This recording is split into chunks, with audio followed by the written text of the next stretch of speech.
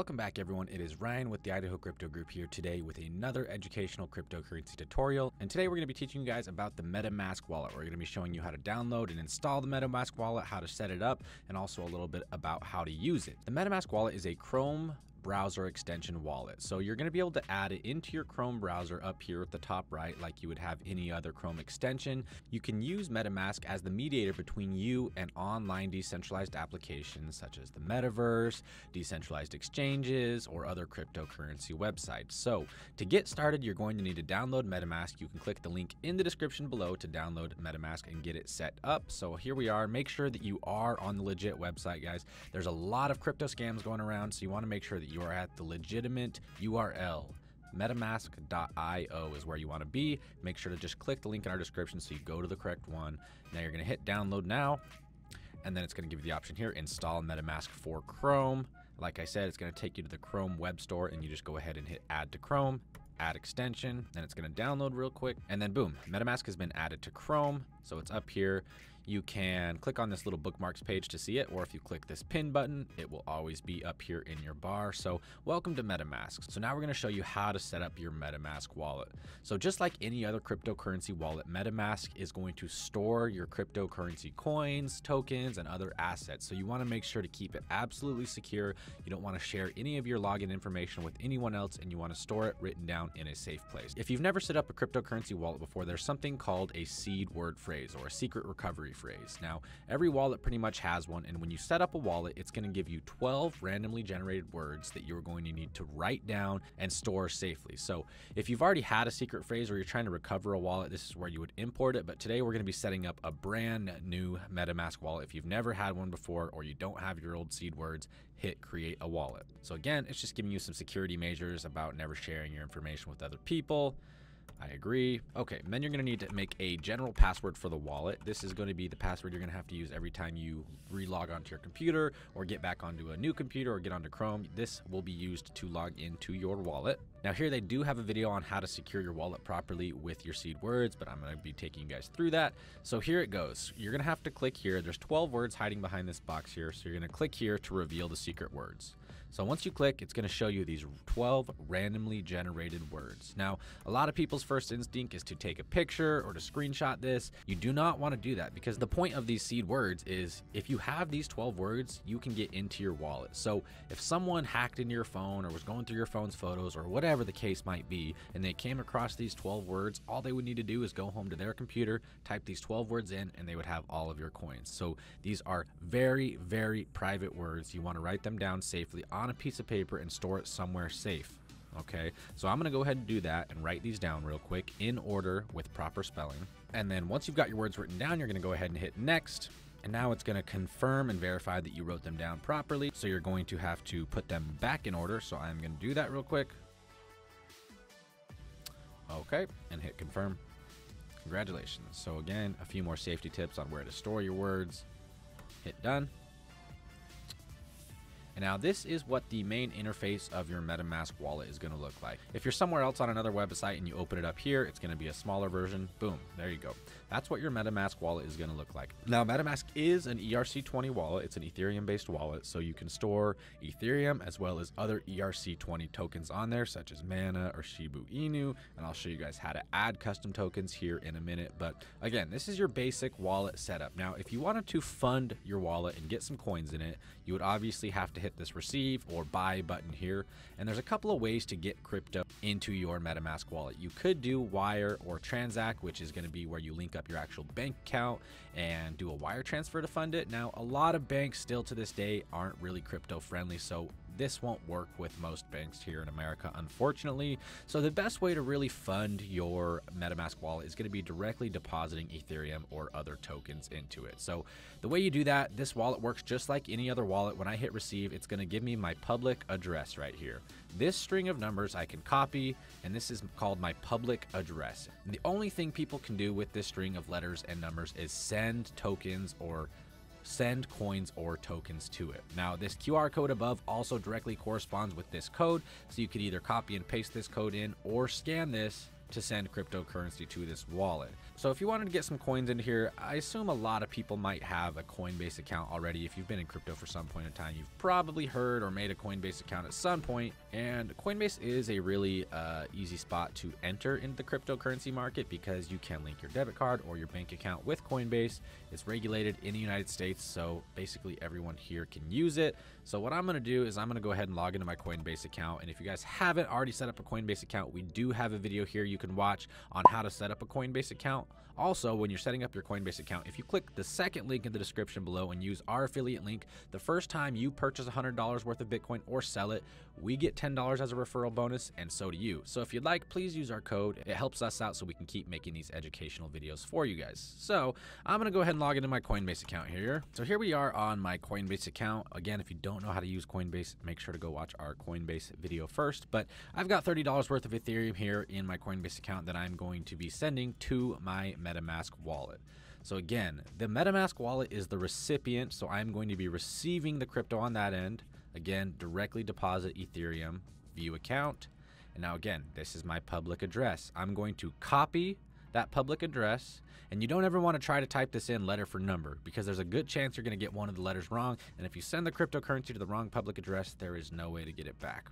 So I'm going to directly copy this public address to my clipboard, and then I'm going to go into my Coinbase account, and I want to send Ethereum, and now it's asking where I want to send it to. Now this is where I'm going to put in the public address of my Metamask wallet. So again, there is the public address that I just copied. I had just copied from my Metamask wallet right here. So now you can write a note if you'd like, choose what coin you're sending. In this case, I'm just going to go ahead and hit send all. So I'm going to send $31.45, hit continue. Ouch. Now, one thing you're going to want to watch out for when you're dealing with coins is gas and network fees. Ethereum currently at this time has been known for having some really high gas fees, and I'm trying to send $30. I'm basically paying over a $10 gas fee, which is kind of ridiculous for $30. So that's why a lot of these other blockchains like Tron have come out where they're much quicker and have much lower fees to send. So that's kind of a crazy fee. So you might want to watch out for that sort of thing. It's not very smart to be sending Ethereum back and forth because of the fees on it. But there's a lot of other coins that you can easily swap into and get much better fees for. But anyways, for the purpose of the video, I'm going to eat that fee, hit send. Now it's going to ask me for my two-factor real quick. Boom. Now it says it's sending, and this transaction usually takes less than 10 minutes. If you're sending directly wallet to wallet, it's usually much quicker. Technically, Coinbase is an exchange, so it's got a withdrawal process that it's got to go through legally. But anyways, once I receive the coins, I will see it here in my Metamask wallet. So I will be right back once I receive those coins. And so there it is. Boom. I've got my about $20 worth of Ethereum in my wallet. You can go to your activity page and see all the transactional history. I can see where it came from, what time, how much. And yeah, that's where you see your Ethereum. Now, like I was saying earlier, this is an ERC20 wallet, so you can also store other Ethereum-based tokens on here. Now, obviously, you only see Ethereum right here. Don't see your token. You can import tokens here. So another example, you can search some of them up here. A lot of the mainstream ones are going to pop up, like Mana from Decentraland. Mana is a great token. It's on the Ethereum blockchain, so I can hit next, import tokens. And then boom, now I'll have Mana here. Same sort of process here. If I wanted to receive Mana, I would use this same Ethereum address because it's on the same wallet, it's on the same chain. So it's going to be the same public receive address to get Mana. Now another one is, another popular one kind of right now is Shiba Inu. And I don't think if we look that one up, I don't think it actually pops up. No, it doesn't. So this is a perfect example. If you don't see an ERC20 token that you're trying to add into your Metamask wallet here on the default list, you can add a custom token. Now the way you're going to do this is go over here to this tab, custom token, and it's asking for the token contract address. Now, you do have to be careful, like it says here, anyone can create a token, so you got to be careful of scams. So a great way to get the actual legit token address is by going to coinmarketcap.com, very reputable website for all things cryptocurrency.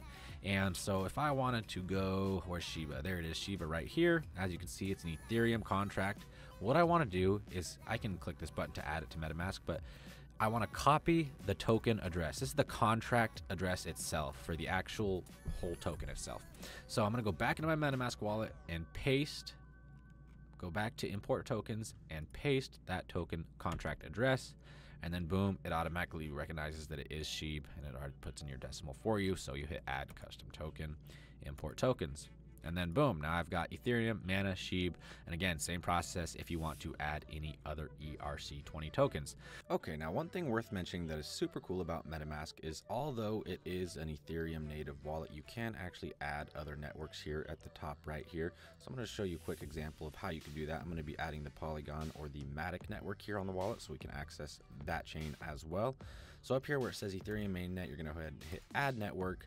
Now you're going to have to do a little research to figure out your network name as well as the URL and the chain ID, but you are going to want to make sure to actually do that research and you're not adding some bogus network to your wallet and that you're getting your information from a reputable site. So in order to add Polygon's network or Matic, you're going to want to enter these things, and I will put these down in the description below, but we're going to be doing the Matic network. The URL is going to be here. The chain ID is 137. The currency symbol is Matic. And the block explorer URL is polygonscan.com. Boom. So hit save. And then it's going to connect to the network. And then as you can see, boom, we are now connected in here on the Polygon network as well. So you can add a bunch of other ones. You could add the Binance Smart Chain and a few others like that. You can see some of them are locked up here. But yeah, we just added the Matic network. So now if we're back on our main wallet, you can see that I've got Matic as well as the Ethereum mainnet here. So one of the cool things about Metamask is that it does allow you to do that. So now that you got your wallet set up, you can use this to store cryptocurrency, or you can use it, like I was saying earlier, as the mediator between you and a decentralized application. So it does actually have its own built-in swap feature here. So I could take some of my Ethereum, if I wanted to take a few Ethereum and swap it for SHIB or Mana or whatever. You can do that here directly inside of Metamask. Just be careful because, yeah, Ethereum fees are really high right now. So I'm going to stay away from that at this point. But now I'm going to show you guys how you can actually use this Metamask wallet to sign smart contracts for you to be the mediator between you and a decentralized application. So one common one that a lot of you might have heard of is Decentraland. Decentraland is one of the first metaverses that came out. It's an online growing cryptocurrency world where you can buy land, build land, play with other people. But again, Metamask is going to work as not only your mediary between you and the decentralized application, but it also works as the reason they call it a mask. It's your mask of security while you're playing in these online metaverses or playing on these games. So it masks your real identity and keeps you safe while you're using these applications. So here we're on Decentraland. I'm going to hit get started. And then right away, it's going to give you the option play using your wallet. So I'm going to hit continue with wallet, connect your wallet. It's asking which one I want to use. Obviously, I want to use Metamask. So I'm going to go ahead and click on Metamask. Oh, and then it says Metamask is locked. Please open the extension before continuing. So when you open a new tab, it's going to have you make sure you're using the right wallet. So this was the account I just created. Hit next. And now what this is doing is you're giving it permission to connect to this website. And boom. So now we're connected. I'm going to hit retry here. And now it should let me log in with my wallet. And now here, I'm going to be signing a smart contract, a signature request saying that I am giving Decentraland permission to work in connection with my Metamask wallet. So I'm going to hit sign, and boom, just like that, it's going to be loading me into Decentraland. Basically, my entire player profile is created and connected to that Metamask wallet that I had just created. So really awesome. Now I'm going to show you guys one more thing you can do with the Metamask wallet. Like I was saying, if you're using a decentralized exchange, a great example would be Uniswap. If we go to uniswap.org, this is a decentralized crypto exchange. I'm going to hit launch app, and I'll show you guys how you can make a swap. So here, I don't have my wallet connected yet. I'm going to hit connect wallet, Metamask. And guys, there are a lot of other browser extension wallets that we'll make future videos on. Metamask so far seems to be our favorite and most secure. So I'm going to hit that, and again, click the account I want, give it another signature, allowing my Metamask to connect to Uniswap, and boom, now I'm connected. You can see my Ethereum balance that I have in there. So you could go ahead and do, 0.05 Ethereum, whatever, swap it for DAI, and then obviously I don't have enough Ethereum for that movement, but once you hit swap, it would directly deposit this new token into your Metamask wallet, and you can have it there.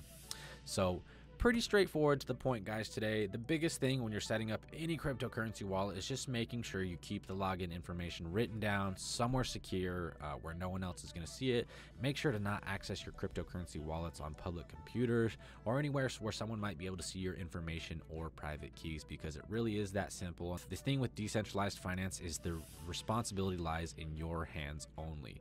You can't go to the bank and show them your debit card and say, hey, I got hacked. If you ever share your phrase with someone or give someone access to your account and they steal from you, that cryptocurrency is gone. So make sure that you are super safe. Make sure that you're only clicking on legitimate links, and make sure to do your own research before downloading any crypto app or investing into any cryptocurrency.